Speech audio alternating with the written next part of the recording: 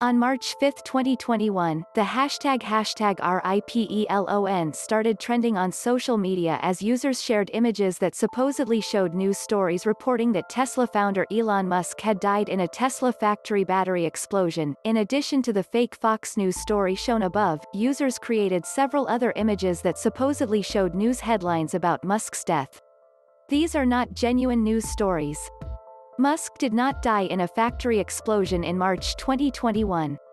While these images appear to show headlines from websites such as Fox News, these are not genuine news articles but fake headlines that were never actually published by credible news sites.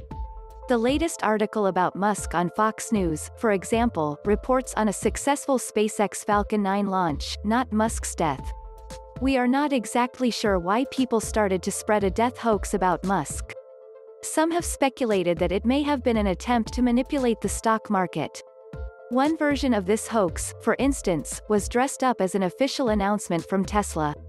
But this is not a genuine statement from Tesla. Musk, the CEO of companies such as Tesla and SpaceX, is one of the richest people in the world. If he truly did die in a factory explosion, news about Musk's death would dominate on just about every news site. Yet we've not seen any credible reports about his death. Furthermore, no official statements have been released by Tesla, SpaceX, or on Musk's social media accounts. There is no truth to the reports that Musk died in a Tesla factory explosion.